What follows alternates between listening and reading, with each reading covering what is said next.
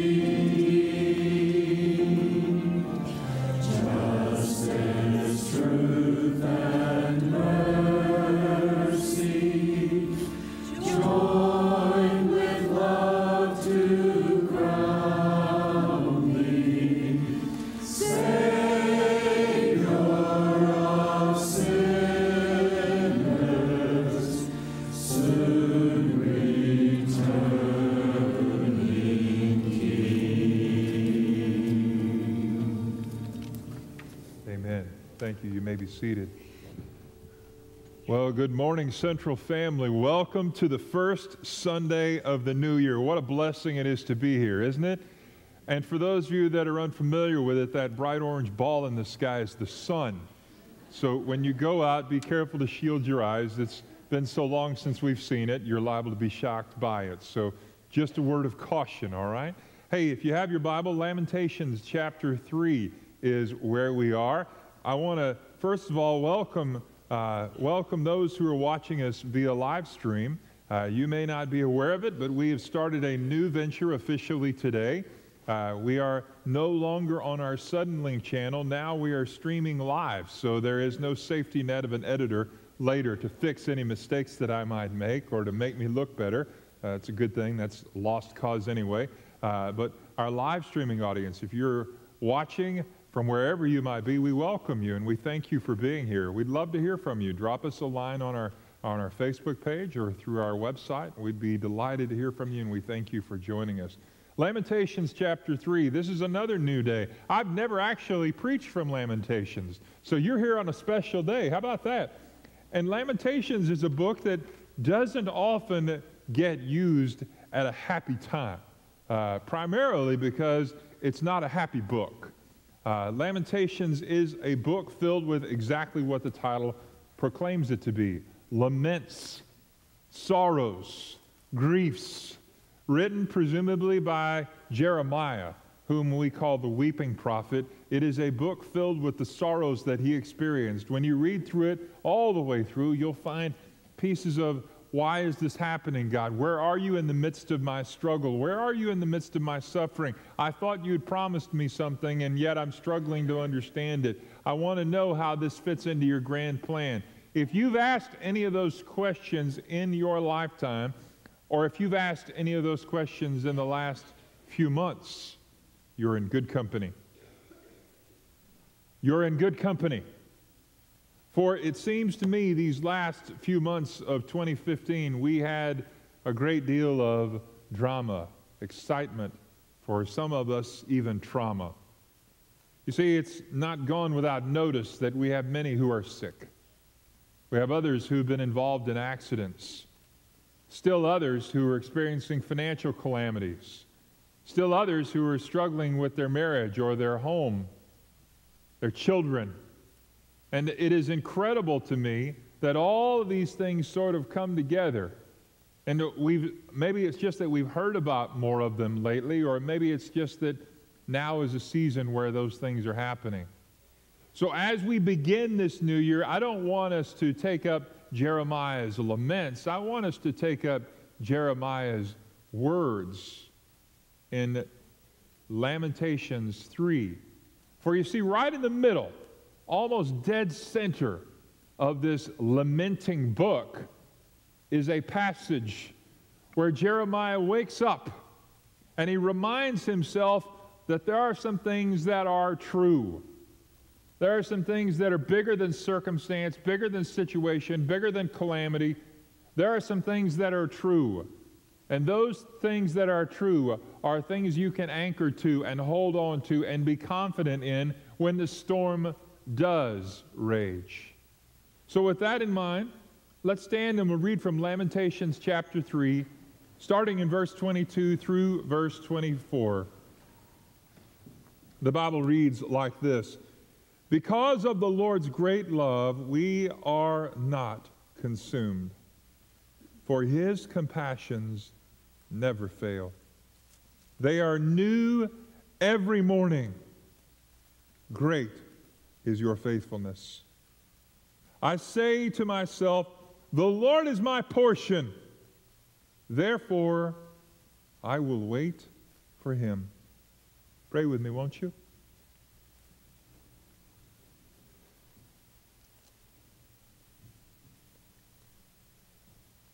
With humility, Lord Jesus, we come to you bringing this new year. And we say to you, Lord Jesus, thank you that you've brought it to us. I pray, Father God, for those in our midst who are struggling, who have health issues, who have financial issues, who are struggling with family issues. We ask, Father God, that you would meet each need according to your strength. Specifically, Lord, we want to lift up Catherine Jacobson.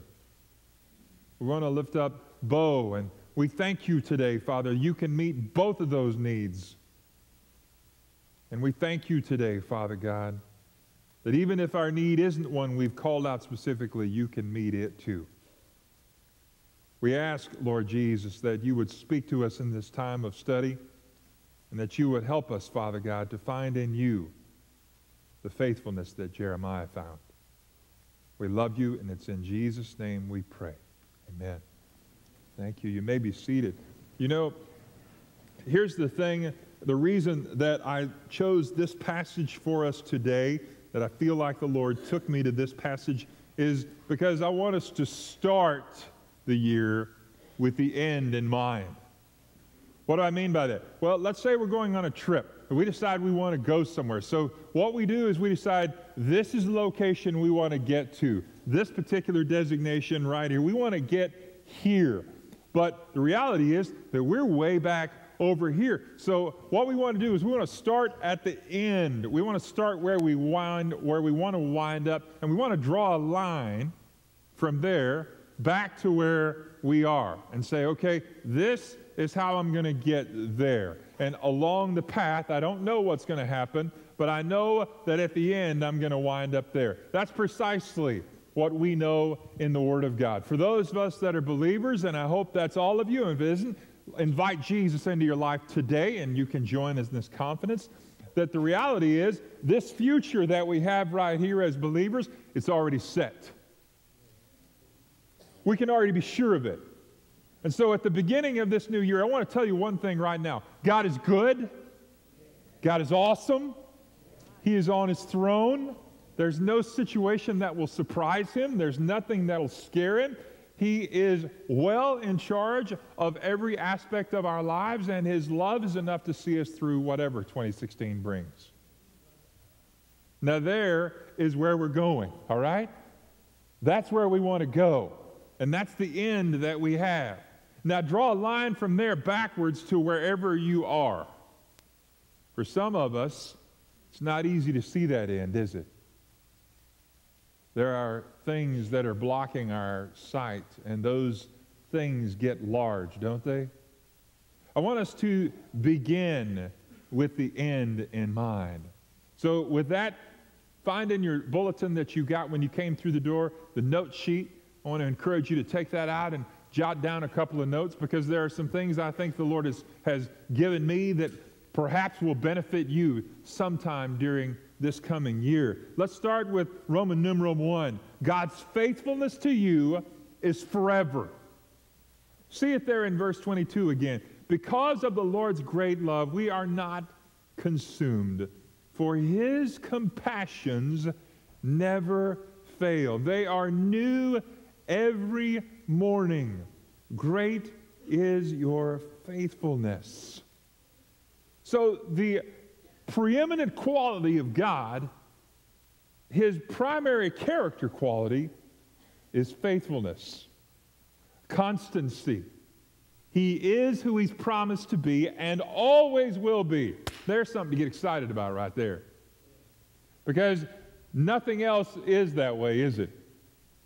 Everything else changes, even under our feet. Have you ever stood in the sand at the beach and tried to stand in one place as the water came past and washed the sand out from underneath your feet?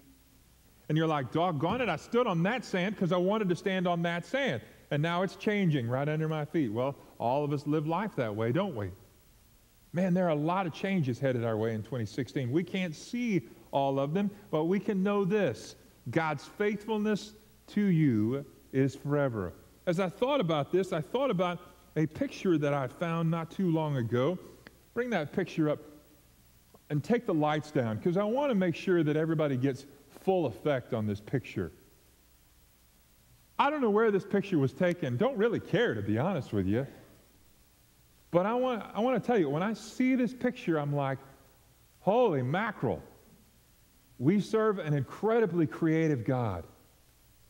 A God who hung every one of those stars in place, and a God who knows them each by name.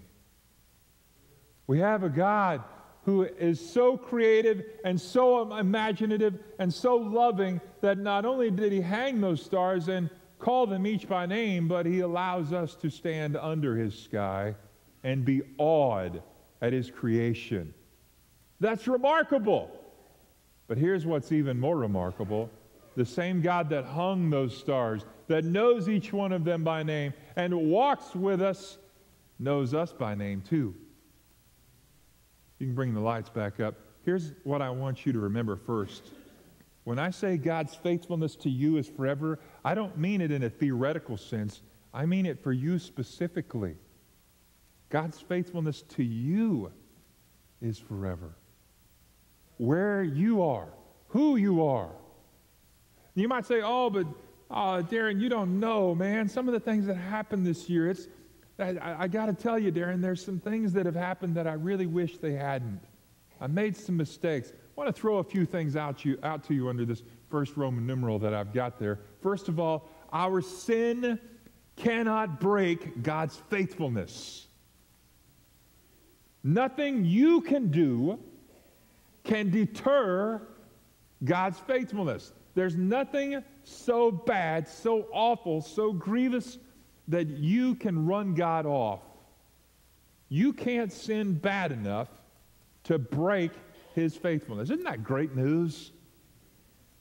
It means that because of God and His character, He's not scared off by any choices that you might make. See it there again in verses 22 and 23. Because of the Lord's great love. Underline that. The Lord's great love. Not my love for Him, but His great love for me. Because of the Lord's great love, we're not consumed. For His compassions never fail. They're new every morning. I don't know if you've had a night like this, but there have been a couple of nights in my life where it seemed like the darkness hung on. Or the darkness just wouldn't seem to go away. Or the heaviness of the night seemed like that darkness wouldn't ever go and the sun wouldn't shine.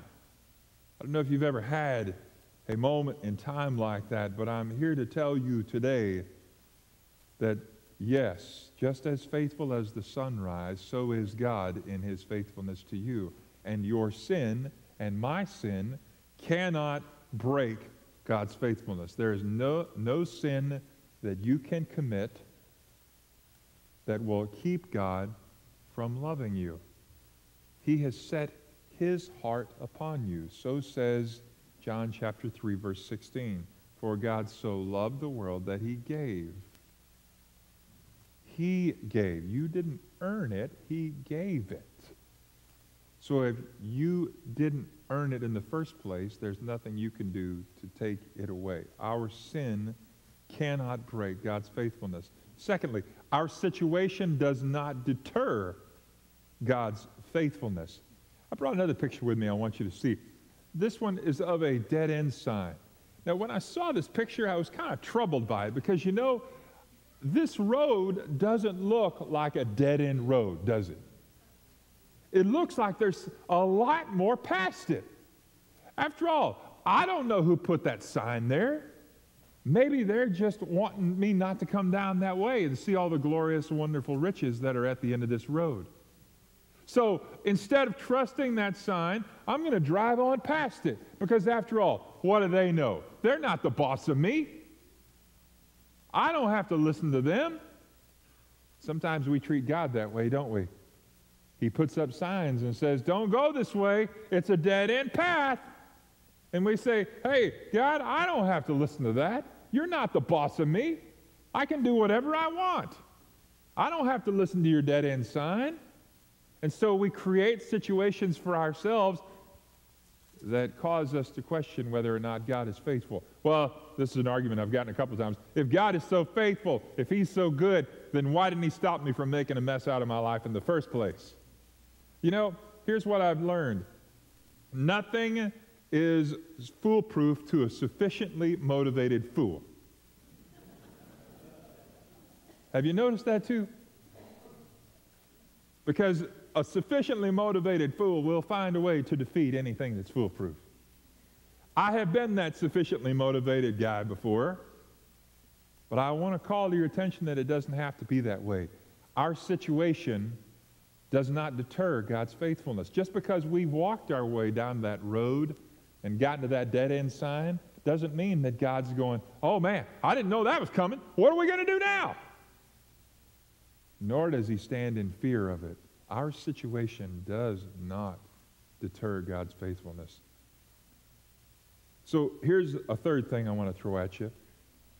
Our ability to earn God's faithfulness isn't a part of the equation. Our ability to earn God's faithfulness isn't a part of the equation. Some people say, hey, you know what? I know what I'll do. I'll wait to come to God. I'll wait to get my life right until I've cleaned myself up. After all, I've got to earn my way into his presence. If you have to earn it, then you won't ever get there. Consider this scene from Saving Private Ryan, a movie that I don't necessarily condone, but it's one that I've seen, and this scene in particular is a one worth mentioning.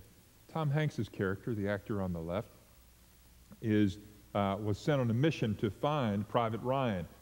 Several of his brothers had already been killed, and he was to be given a trip home. He was to be sent home. So he, Captain Hanks, and his band of other searchers went looking for Matt Damon. And through a great deal of travail and circumstance, they finally find him. Several men were killed in the process, and at this particular scene, Captain Hanks has been mortally wounded and is near death. He grabs Matt Damon's character by the scruff of his neck and says to him with some of his final words, earn this. Deserve this sacrifice.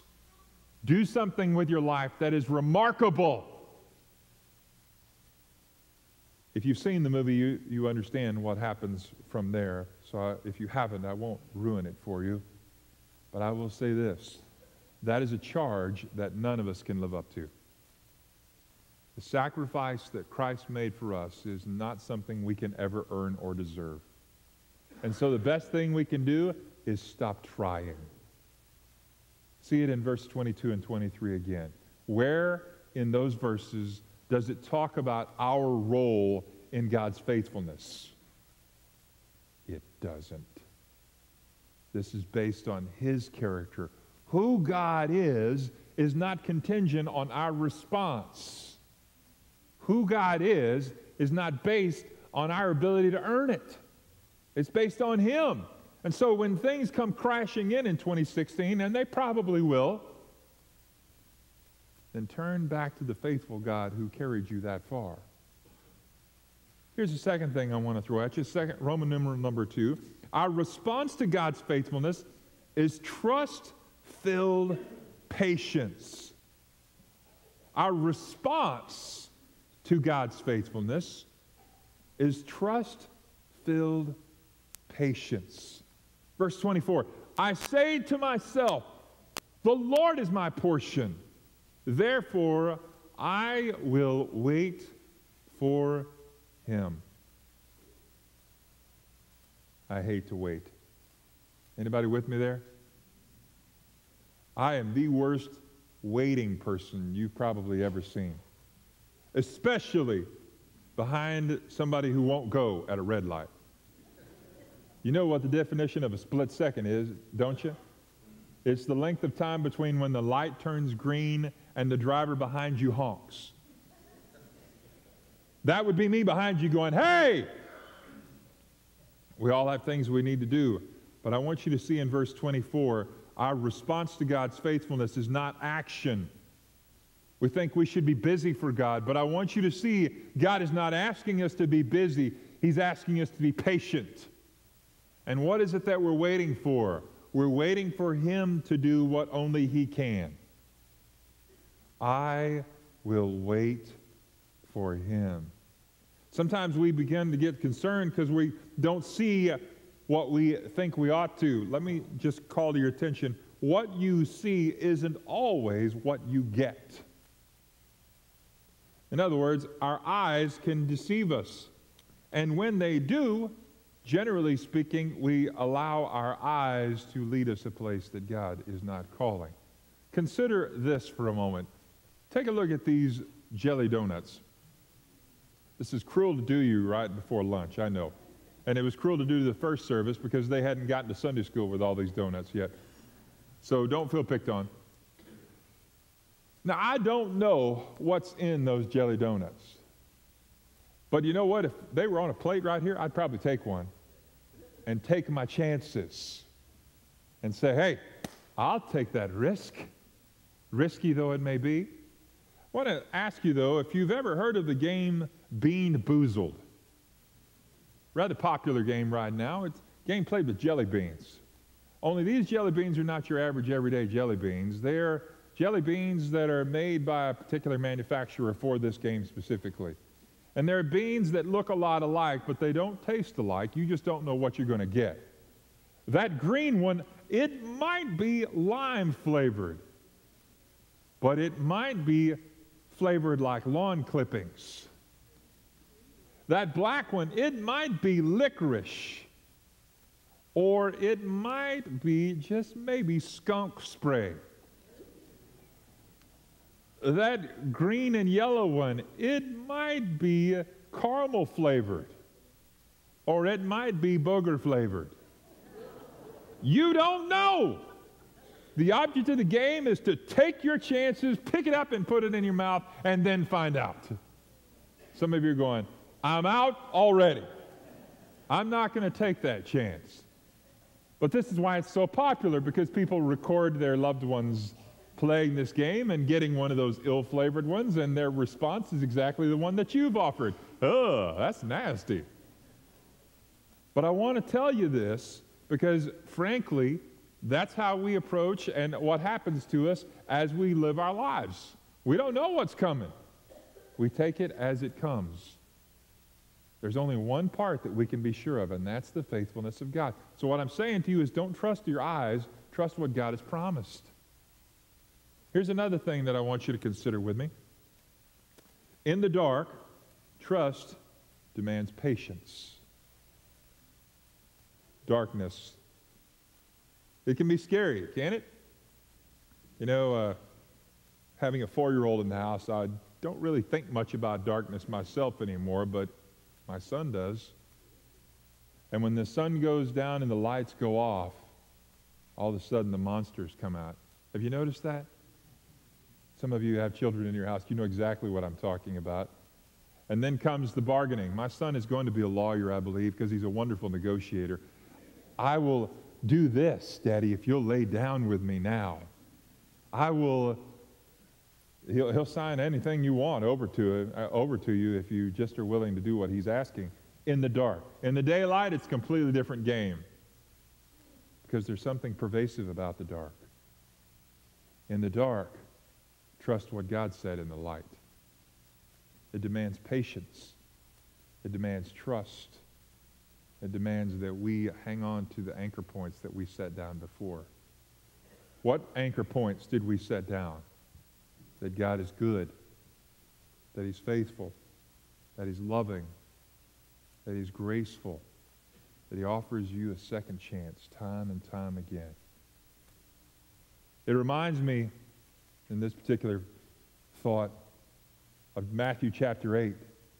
When Jesus has been through a season of ministry, and they get in the boat and they start out across the lake, and Jesus is tired, and so He lays down to rest, and He's sleeping, and a storm rises up while they're on the Sea of Galilee, and that storm begins to toss the boat, and they get worried. They get afraid. They've got the master of the universe in the boat, but they, instead of trusting Him, they get to doing their own thing. And what happens? Finally, they appeal to Him, and they say, Jesus, wake up and help us. Can't you see we're going to drown? Now, what if they had started there instead of ending there? The story would have been very different, wouldn't it? So they wake Jesus up. We're going to drown. And Jesus stands up and speaks to the winds and the waves and just says, peace. Peace. I don't think He meant that just for the wind and the waves. I think He meant it for the disciples too. I think He means it for you as well. Peace, He says. Peace. Rest. In the dark, trust enough to wait. Corrie ten Boom, the great Dutch missionary from the middle part of the 20th century, said this: there's no pit so deep that God's love is not deeper still.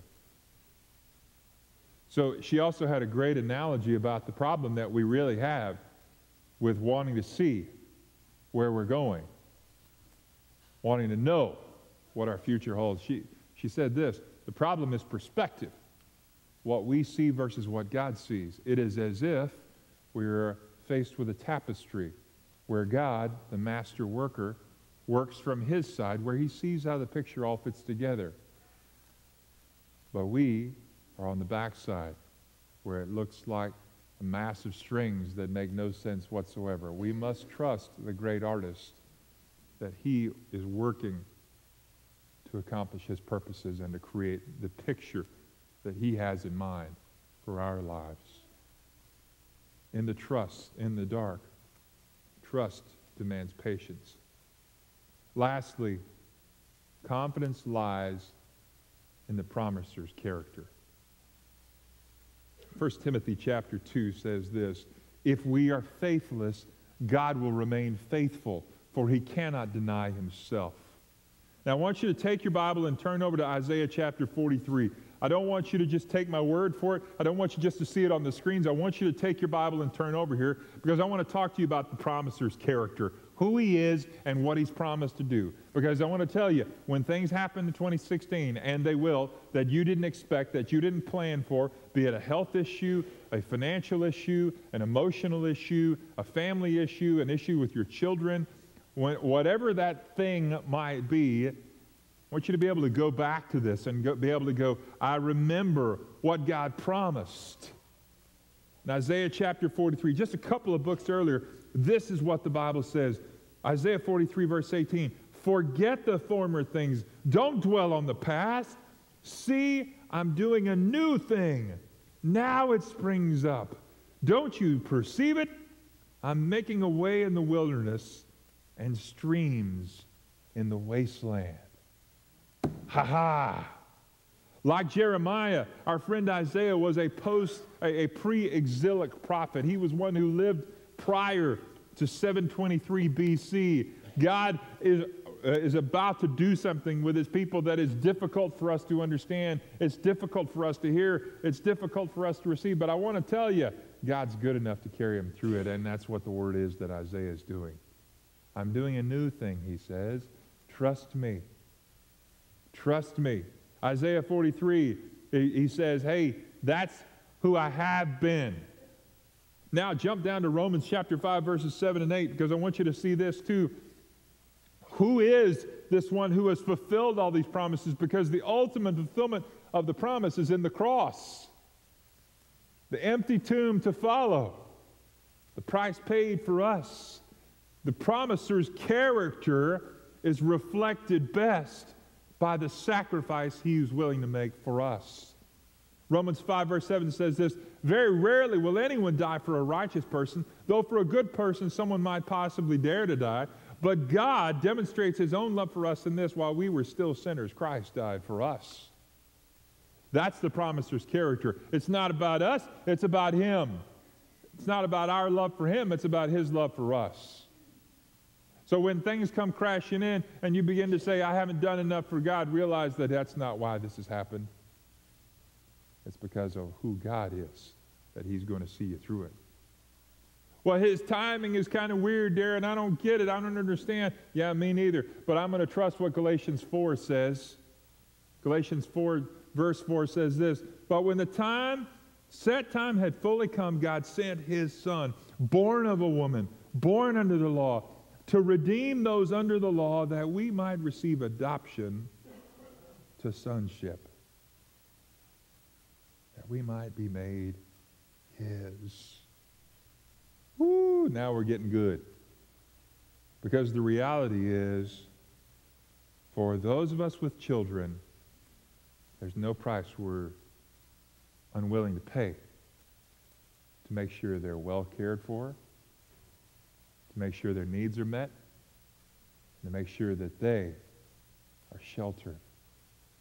If we, as human parents, feel that way, how much more does God feel that way about us? As a perfect Father, he calls us to himself. So what is the final word then? What is the beginning with the end? The end is this: God is faithful. And in his faithfulness, he keeps his promises. And what are those promises? To be with us every step of the way, to meet every need, not want, but need that we have, and to stand victoriously over it all at the last day. Pray with me, won't you?